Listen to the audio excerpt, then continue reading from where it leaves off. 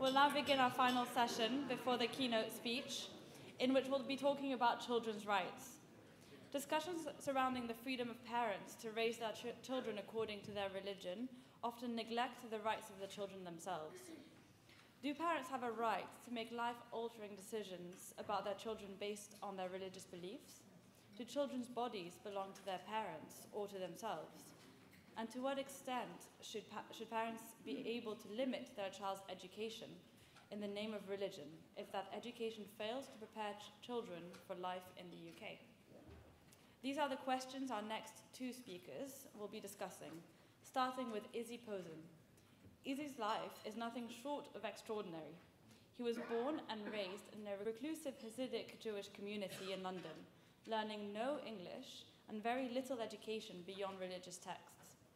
At the age of 15, Izzy began to teach himself English and about the outside world, resulting in him eventually leaving his community and then becoming a student at the University of Bristol, where he is still a student, I think, and president of his Free Speech Society. I'd like you all to warmly welcome Izzy as he comes up to the podium.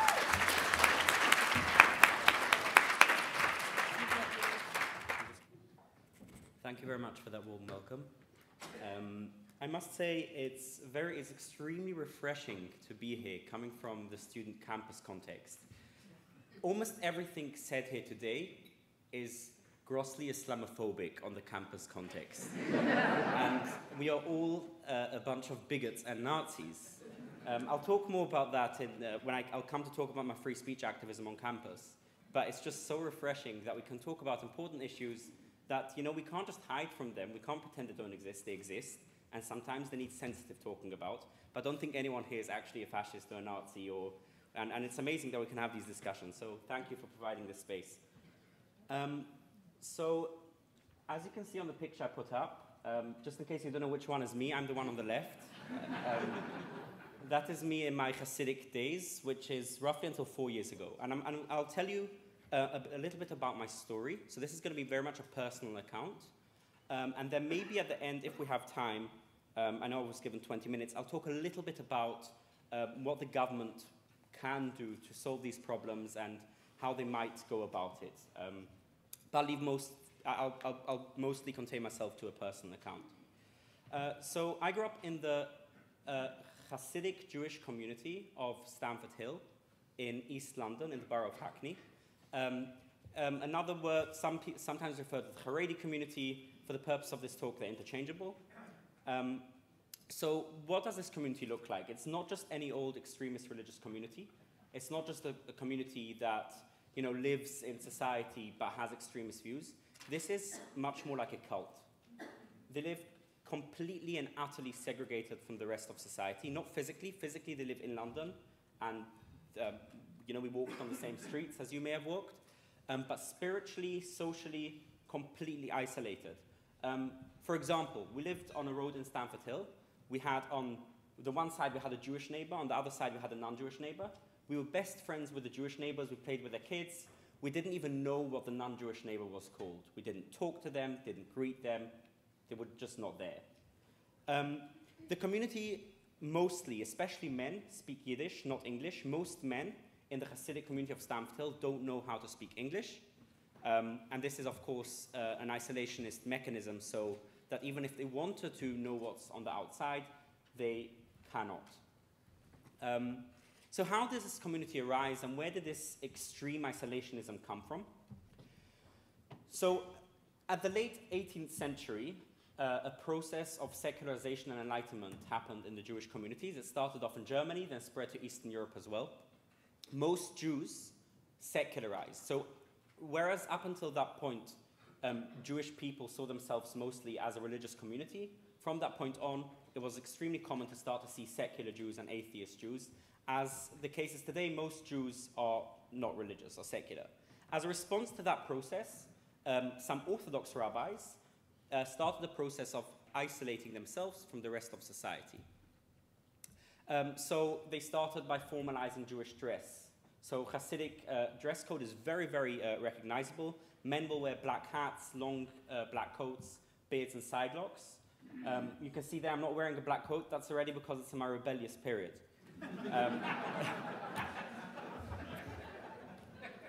Women will dress very modestly. Most married Hasidic women will have their heads shaven off, so that they can't, even if they wanted to, they couldn't show their hair to a man, which is forbidden according to Orthodox law. There's extreme sex segregation in the community. And when I say extreme, I mean extreme in the sense that the only women I spoke to from the age of 13 until 20 was my mother, my grandmother, and my 3 sisters. I had over 20 aunts. I didn't speak with them. I had hundreds of cousins, female cousins, didn't speak with them. We didn't speak with our female neighbors, and so on. Education is they don't go to public schools, they don't use the schools that others use, they have their own institutions where they teach their brand of their strict religion. So I hope you understood by now, this isn't, maybe even thinking of this community as a religion is misleading. This isn't a religion. I mean, it's a religion as well. But this is something that encompasses and controls every second of your being. There isn't a second in your day that you're not thinking about what you can and cannot do. There's a corpus of law called the Shulchan Aruch, which is the canonized Orthodox law, and that controls every second of your day. You wake up in the morning, you want to put on your shoes, there's a rule of how you do it. You can't just put on your shoes. Okay, you've got to slip in your right foot in your right shoe. You don't tie your shoe. You slip in your left foot in your left shoe, then you tie your left shoe, and then you tie your right shoe. Okay, and there's detailed reasons. There's generations of scholars arguing about this detail of how to put your shoes on. It's funny, but it's also sad because this is the Jewish intellectual spirit's response to being closed off in ghettos and not being allowed to go to uni. For generations in Europe, they just started doing this kind of stuff. On the Saturday, it says in the Bible you should rest from work. You get ridiculous things from that. You can't tear your toilet paper to wipe your bum on the Saturday, because doing so is creating work. You're tearing something. So thousands of Orthodox families, before sunset on Friday, sit there and tear toilet paper, so it's pre-teared. Okay, so what does the schooling system look like? There's an extensive network of ultra-Orthodox schools. Now, one thing not many people know about is that within ultra-Orthodox communities, there's very few people you can talk to as an ultra-Orthodox Jew, even within the community. Why? Because being such an extreme ideology, you think that almost everyone else has got it wrong. Okay? So I belong to a specific sect within the community called Satmar. Satmar won't talk to the sect called Belz. Belz won't talk to the sect called Chabad, and so on. There are hundreds of them. There's no intermarriage, and they have separate schools. So you have a situation where in Stamford Hill, you have hundreds of different institutions for kids, different schools, because they won't share schools. Now, not only won't Satmar talk with Belz, the Satmar Rebbe, the leader of Satmar, died in 2006, and he had 2 kids. Each kid started his own. And now Satmar A won't talk to Satmar B, and Satmar B won't talk to Satmar A. And they won't intermarry, so they have separate schools. The schooling system in Haredi communities is separated roughly, so there's primary school until the age of 13. When you're bar mitzvah, according to Jewish law, you're an adult. And from the age of 13, you go to what's called yeshiva. From the age of 13, almost no Hasidic yeshiva will teach any secular education whatsoever, because they believe you're an adult now, you've got to devote all your life to the study of God's law. So they have yeshiva, it's like secondary school, except that you don't learn anything. Of course you learn Talmud, but no secular education, no maths, no English, no history, no science.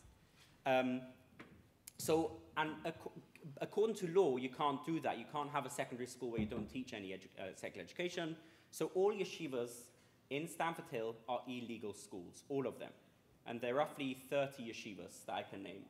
All of them illegal. The government is aware of them. I'll come to talk a little bit about that in a moment.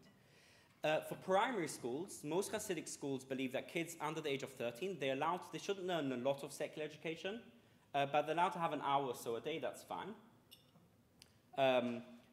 And so most schools are legal. there's issues with these schools. They're always inadequate upon Ofsted inspection, but most of them are legal. My family was holier than that, so even the primary school I went to was illegal. And this is the one primary school in my community that was illegal because they believe that from birth you mustn't study any secular education. So I spent my years in Cheder from the age of 3. Cheder is the Yiddish word for primary school.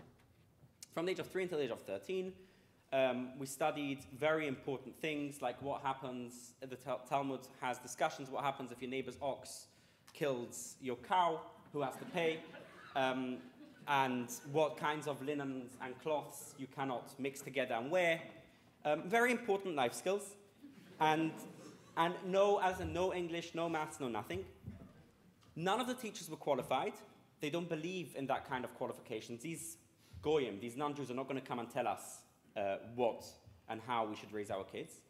And they use the biblical line of withhold your rod, hate your son, for discipline. So if we were misbehaving, we were cheeky, we came late, we were hit. And there was a whole method of how the teachers would hit us. Teachers usually had a set of sticks, depending on the severity. So a small stick if it's a small offense, big stick if it's a big offense. And they were very creative, these teachers. Twigs, branches, rulers, all kinds of things. And they didn't shy away from using their hands as well. It was also a very unsafe environment, that illegal school I went to. They didn't have a fridge, so for breakfast they stored the milk. In the winter they stored it on the roof of the school, and every day there was a rota of one child would have to climb up on the roof and get the milk down. And this is not with a ladder, climbing up on pipes, getting the milk down. I don't think this would pass any risk assessment in a secular school. The hygiene conditions were horrific. And excuse my French here, but there were rivers of urine flowing out of the toilet. It was not cleaned, nobody looked after it, nobody cared. All that matters was his spiritual growth in their interpretation. Every year there was a period when we would hide because there was a legal school nearby, neighboring us, and when we knew inspectors were coming to that school, we didn't want to give the impression that we're there, we would hide. So we were very aware that we're illegal, the kids knew, we're aware, but we had this narrative that these are the evil people who dislike our faith trying to convert us to their agenda.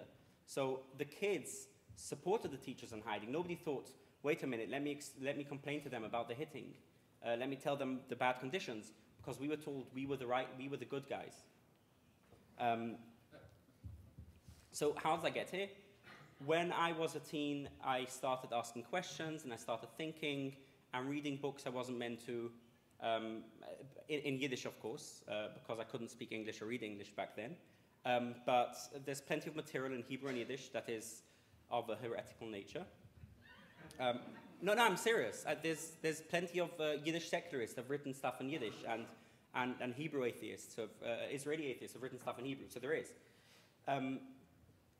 Eventually, I realized I wanted to know more about my country. I wanted to meet people outside of my community, so I started teaching myself English. So I got hold of this dictionary, which was made available for the girls in the community. So what I didn't say is that girls in the community are brought up very differently to boys. So boys have the commandment that they have to study the Torah all day long. Girls are allowed to study other things, so girls usually do have a better secular education. Ironically, so the reason girls don't study the Torah is because they're not holy enough, right? And they're not clever enough to understand the Torah. I don't believe that anymore, just to be clear. But ironically, this sexism that says that women are inferior to men results in the fact that women are far more educated than men because they can study English.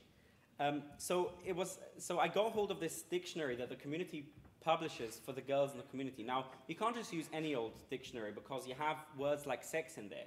And, we can't have our pure girls reading such words. So they published their own censored version of dictionary, which has all the bad words taken out. I looked up, it doesn't have the word Christmas in it, for example, in this censored dictionary. Jesus was a bad Jew. So I got hold of this dictionary. I started teaching myself, reading children books in English. Eventually, I started sneaking into libraries, and I could read English books. I brought home books, hid them under my mattress, and I practiced reading like that. At the age of 20, I got hold of the internet, which, I forgot to mention, all forms of social media are forbidden. All access to the outside world in that way are forbidden. So Hasidic Jews don't watch TV, they don't listen to the radio, don't read newspapers. They have newspapers of their own in Yiddish, but they don't read English newspapers. And of course, the internet is strictly banned. So once I got hold of the internet, it was a whole new world opened up. Suddenly I could see I'm not the only crazy person with doubts. There's a whole community out there of people who think that this stuff is crazy and who questions things. So it was really liberating. And it didn't take me much. It didn't take me long. After 3 months of being on the internet, I no longer believed the thing. So maybe the rabbis are right that the internet is dangerous. Now, leaving. I was about to leave the community. I no longer believed. I wanted to go to university. I wanted to study philosophy and physics, which I am doing now. But I didn't have any education. At that point, I could speak English already, but I hadn't met any non-Jewish person. Not only non-Jewish, non-Orthodox person. I hadn't met any non-Orthodox Jews. So I got in touch with this charity called Mavar, which I'm greatly indebted to. So this is a charity set up specifically to help people in my situation and help them explore the world. They advised me on how to go about catching up on education. My goal was as soon as possible to be in university, because I was a 20-year-old without a high school level education, and I felt very self-conscious, and I wanted to be at the point where I've done that, I'm at university, okay, yes, I'm a couple of years older than others, but it's not a big deal. So in my first year after leaving, I took the 3 basic GCSEs you need to get into university. So I took science, GCSE, maths, and English. The next year I did a foundation course on physics and maths, and that was enough. And a year later I got into Bristol. Now, as soon as I left the community, everyone there cut me off completely. The rabbis told my parents that none of my family is allowed to talk with me. I'm the oldest of 10, and as you can see, I'm a very dangerous individual. So the rabbis decided I'll be a danger to my siblings' faith. So thankfully now I can laugh about it. It's been 4 years, but it's been 4 years since I've spoken with almost all of my siblings. 8 of my 9 siblings. One sibling has since been in touch. 3 or 4 months ago, he started communicating with me, which I'm extremely happy about. But otherwise, my grandparents don't speak with me, my cousins, my friends. In fact, after I left, I phoned my granddad, and he picks up the phone. He's like, hello? I'm like, hey, this is your grandson, Yitzchak. Yitzchak is my Hebrew name. He's like, have you repented yet? I'm like, no, but I want to talk with you. You know, you're my granddad. And he says, when you repent, call me back. And he knocked down the phone. So I came to university, and this is where the free speech issue will come about. Now, I had this very idealistic and perhaps mythological view of the universe that outside, yes, in the community I was repressed and I didn't have free speech and I couldn't question, but surely outside in the world, everyone cherishes their freedom and everyone is just liberal and enlightened and secular, and everyone just goes around freely talking their mind, and everyone's like respectful. It's like, sure, I disagree, but you know what? Yeah, good for you for holding that opinion. And perhaps I was naive, but I came to uni and I was quite disappointed that just saying very basic things can get you in trouble. Probably the speech I made here would be considered anti-Semitic, despite the fact I'm still a proud Jew. And as we've heard before from other speakers, they say that they've been called Islamophobic again, despite the fact that they're proud Muslims. So I was very disappointed about that. So I decided to change it. On campus, I started last year the Bristol Free Speech Society, which, besides for being Nazi and fascist and everything else, what we also do. I need to be more careful here, because I don't even know if people may be so far removed from the university context that they don't get the joke. Think about it for a second. I have been called on multiple occasions a fascist on campus, okay? And I'm left of center, but I'm a fascist. Read the news. So I started the Free Speech Society. We invite speakers to have discussions about a wide range of ideas. And we especially want to have these difficult discussions where people get heated up and people start, instead of arguing, they start resorting to ad hominems and to yo mama, that kind of thing. Because we do believe, and I do believe, and and my society in Bristol believes that we can have respectful dialogue on difficult issues. It doesn't have to be abusive. So we invite speakers to talk about transgender issues, which is a big issue on campus, Islam, and it's an uphill battle. It's a real struggle. Last month we invited Emma Fox from the Henry Jackson Society to talk about a report she had written on extremism on campus. And unsurprisingly, she found that there were many, many instances in the year 2017, 2018 of people whom the government describes as extremists being invited on campus to spout their extremism. And we invited her to talk about this report. But guess what? These extremists weren't stopped from coming on campus, but Emma Fox was. Okay? So Emma Fox was suddenly overnight branded. Nobody has heard of her before. She's a young woman working for Henry Jackson Society. And overnight, suddenly, people branded her as an Islamophobe because she was talking about Islamic extremism on campus. And within days, there was a Facebook event with 400 people saying they're going to protest and make sure the event doesn't happen. And the university told us they can't protect us. So they shut down the event. And we have similar things when we talk about transgender issues. It gets very, very heated, very volatile, very quick. I believe some of the audiences here have been to our event in Bristol, where we invited a woman called Heather Brunskill Evans. She's an academic, I believe, in UCL, who isn't transphobic, isn't a fascist. She just raises issues with the transgendering of kids. She believes that maybe the age, there should be an age restriction or whatever. And we invited her, and the event was disrupted with protesters coming in and reading names of trans people who were sadly murdered for being trans, as if implying that having a discussion about it means that we suddenly don't care about trans people being murdered. Of course we care. This is having a discussion. What can the government do? The government wants to help communities like this, but it's very, very difficult. So as we've seen in Birmingham with RSC education, communities are very resistant to outside pressure. Now, when it comes to my particular community, and this doesn't apply to all religious communities, I'm talking about my particular community, I don't think that immediately focusing on RSC education is the way forward. This community is so far away from it. It's like trying to introduce liberal democracy in a Stone Age society. First they have to develop agriculture. They're not there yet. I think the government should focus on making sure that teachers are qualified, making sure that schools are legal as a bare minimum. If a school is illegal, we don't know what's happening to these kids. If a school is legal, at least we know. There can be inspections, we can know. And making sure that there's basic English education. I don't think it's acceptable that kids are growing up in this country and they can't communicate in the language of their country.